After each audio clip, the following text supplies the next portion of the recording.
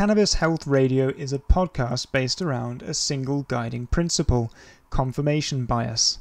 You can depend on your joint hosts, Ian Jessup and Corey Yelland, to bring you exclusively positive news from the cannabis health movement. And if something doesn't quite fit the narrative, you needn't worry because they'll find a way to make sure that cannabis comes out smelling like roses. Well, maybe not exactly like roses, but you know what I mean.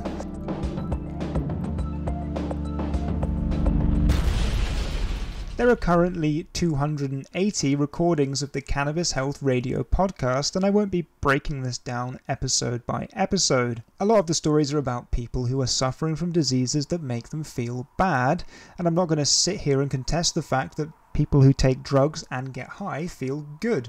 And that probably explains why cocaine, heroin, amphetamines and psychedelics have all at one time or another manoeuvred their way into pharmacies for somewhat dubious reasons. Take this classic example of one-night cough syrup containing alcohol, chloroform, morphine and cannabis skillfully combined with a number of other ingredients, or maybe don't take it. But in all seriousness, there is some evidence from clinical trials showing that cannabis and derivatives of the plant can relieve pain, but it's not the only drug that reduces pain, and it has some serious adverse effects. And there's also some other evidence for increasing appetite and reducing nausea in some patients. But what I really want to talk about here is my favourite subject, which is the Soviet MiG-25 interceptor of the 1970s. Actually, I'm just checking my notes here. I'm going to have to talk about my second favourite subject, which is cancer. Can cannabis treat cancer? And I don't mean treat the symptoms like an allopathic doctor would. Can cannabis treat cancer? And I don't mean treat the symptoms like pain or lack of appetite. I mean, can smoking a joint or eating cannabis oil or taking a cannabis suppository reverse the growth of tumours or halt disease progression? And listening to this podcast, you'd certainly get that impression. There are lots of stories about people who took cannabis and they're now cancer-free, so I guess that's it then. Case closed, cannabis cures cancer. Okay, I feel like I'm going to have to put in some more effort here, or we'll never get enough watch time to put adverts for mobile games in my videos. So let's start with episode 275, which I picked completely at random. The description says she rejected chemo and radiation and was a no-show for surgery. Instead, Jenny from New Hampshire decided to take her health into her own hands and began taking cannabis. Today, her mammograms are clear. Okay, wow, well that sounds like a powerful story that demonstrates the efficacy of cannabis. Can we stop now? Maybe let's play some of the episode and stretch this out a little longer. I had to wait a little while, because that was in November. I saw the doctor in December, so it was January 31st. I did have surgery for a lumpectomy, and which went fine. I did have surgery for a lumpectomy. Well, I have to say that the description of this episode doesn't exactly match with her version of events. That seems like kind of the opposite of no-show. So maybe it was the surgery to remove her cancer that was the cure in this case, but let's choose another random episode. How about episode 26? A nurse cleared herself of breast cancer with cannabis oil and other natural treatments. Okay, let's take a listen. So I'm a Hatha and Kundalini yoga instructor, and I used all the things that I've learned. And I started gonging. I have a 32-inch gong that I purchased, crystal bowls, and I would just sit with myself in meditation, and I would visualize Pac-Man inside me eating up every cancer cell.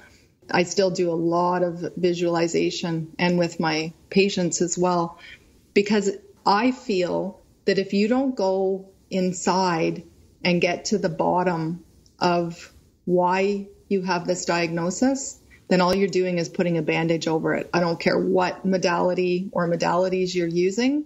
If you're not willing to look at what has caused this, then you will not, I don't feel that you will heal.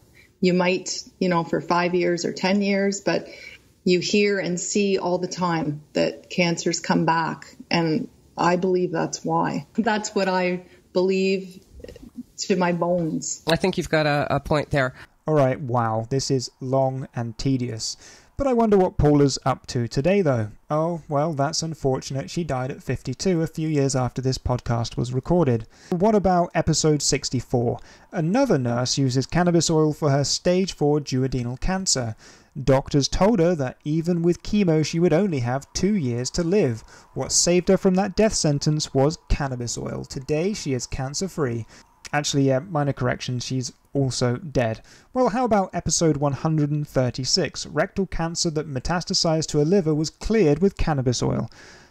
Also dead. Episode 178 featured this guy with a gruesome photo of the tumour that he was apparently successfully treating with cannabis, and yeah, this guy is definitely dead. Episode 218, also dead. Episode 183, dead. Episode 104, dog. Episode... Alright, let's stop. I'm being interrupted by the sound of a cannabis booster typing a comment so furiously I can even hear it from the future. They're saying that this isn't fair because I'm not picking stories at random. I'm selecting certain episodes from Cannabis Health Radio that seem to undermine the narrative. Okay, you caught me. The episodes I chose weren't really random. And you're right, selecting only stories that fit a predetermined set of criteria is unfair, and that can lead to false conclusions. And that's why Cannabis Health Radio is such a fundamentally stupid exercise. The entire project is sustained by an effortful and conscientious application of cognitive bias by two people who are presumably too stoned to know any better.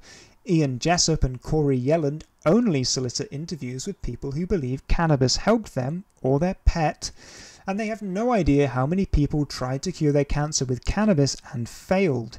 Ultimately, dead people don't ring into podcasts, and as I've said before, they don't leave YouTube comments. Brain dead people, on the other hand, do leave YouTube comments. Okay, so another problem I can see in so many of these stories is that even when a cancer appears to be genuinely cured, there's an assumption among the hosts, the guests, and presumably most viewers that when a mixture of treatments has been used, let's say surgery, chemotherapy, and cannabis, it was the cannabis what cured the cancer every time. I'm sure there's a fancy name for this type of cognitive bias too. And one more thing that keeps coming up in these podcasts that you see so much in alternative health circles is this emphasis on the number of years, months, or days that someone was given to live by their doctor. I've always found this logic quite curious, to be honest. Skeptics of conventional medicine seem fit to ignore essentially anything that their doctor tells them, but estimates of their survival that could never be accurate are treated as objective yardsticks, even by people who think their doctor's trying to kill them with chemo. And if you look at survival data from any trial that recruits people with the same stage and type of cancer, you'll see that survival times always vary widely. So what are we left with? Well, it's another ragtag collection of stories masquerading as evidence, and even though I didn't pick those episodes at random, it does go to show that even when the potheads get to pick the winners, they still end up with a load of duds in the mix anyway. And over the next few years, we can expect a great many more of these cancer-free with cannabis interviewees to pass away from their disease. So does cannabis cure cancer? Well, the simple answer is probably not.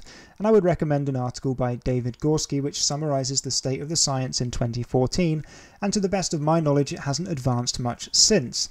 There are some preclinical studies with mixed results, and bear in mind that most treatments that are successful in the lab don't work in people. There was also a clinical trial where THC was infused into the brain of some people with cancer after surgery, and everyone died, although it was argued that they died more slowly than they otherwise might have. Hi everyone, it's me from the future with a quick word. Before uploading this video, I had one more check for human trials, and I came across this cancer research blog that links to a press release from GW Pharmaceuticals.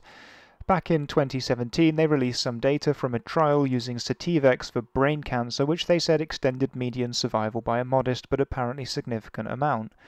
Now, the results from that trial of 21 people have never been published in an academic journal, or at least I can't find them, and that's usually a pretty big clue. Anyway, the press release didn't mention any remarkable responses to the treatment, so I think it's fair to assume that the patients in both groups passed away. And since I'm recording an additional bit of audio here, I just wanted to mention that I'm aware that the border between recreational and medicinal drugs is somewhat porous, and I didn't mean to be too dismissive of the positive effects that psychedelics or cannabis might have in people's lives. I'm really trying to focus in on the specific claim that cannabis can cure cancer. Anyway, back to what I recorded yesterday. So why did I make this video? Well, to me the upshot is simple. There's no good evidence that cannabis can treat cancer. That doesn't mean that it's impossible, but I think it's fair to say that it's unlikely. Meanwhile, conventional treatments like surgery, radiation, and yes, even chemotherapy have been repeatedly demonstrated to cure cancer using the most stringent study protocols. And here's what really troubles me. There are people who have operable tumours that are rejecting a simple surgery to save their life in favour of cannabis. And they're basing this decision on things they've heard on the internet.